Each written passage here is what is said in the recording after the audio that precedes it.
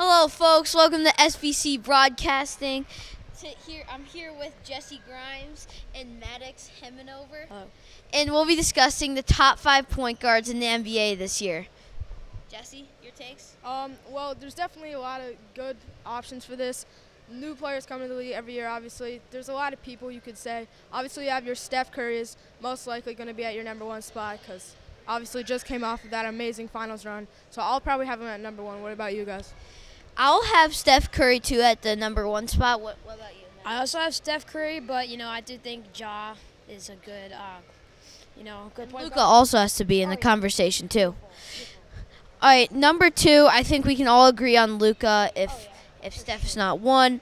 And then 3, I think that Marcus Smart has the defensive skill set and a little sneaky shooting in him to be a top 3 point guard in the NBA. Thoughts? I do think that, but he doesn't have the same explosiveness as Ja Morant. He can't just take over a game like that. Oh, wait, look. Oh, and we're getting news here that Damian Lillard has been traded. A trade lists Indiana and Dallas as his main destinations. What are your thoughts on this? That's a big trade after he signed with Portland. I didn't expect this to happen. This is some big news. And, Dame's been so loyal to Portland. To see Portland lose him would be devastating. Do you think this is going to happen, or do you think he's going to stay long? I think he could definitely leave. I mean, we saw the rumors he posted on his Instagram. He wanted KD to come. After that's probably ruled out now. Maybe he wants to leave. Maybe that was his kind of last hope. If that's not going to happen, maybe he wants to leave, go join another better team.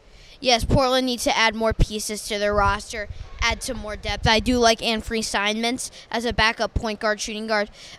This team could be good. It's a matter of if Dame wants to stick around. Your thoughts on this possible moving of Dame? Well, it always depends, what Portland has in plan. Like Durant, Brooklyn's trying to get a big package for Durant. I wonder if Portland will also be trying to get a big package for Durant or for Dame too. Yes, and then Indianapolis, I don't really know what they have to offer for Dame. Is Halliburton going to be in that deal possibly? I'm guessing not. I'm guessing they'd just give up a few picks or something like that. They wouldn't want to waste their future on that, and I think that can wrap it up. Yeah, 2 teams, Dallas and Indianapolis, that really don't have much to work with.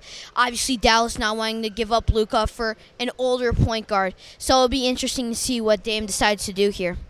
And that will be all, folks. SBC Broadcasting in Chicago.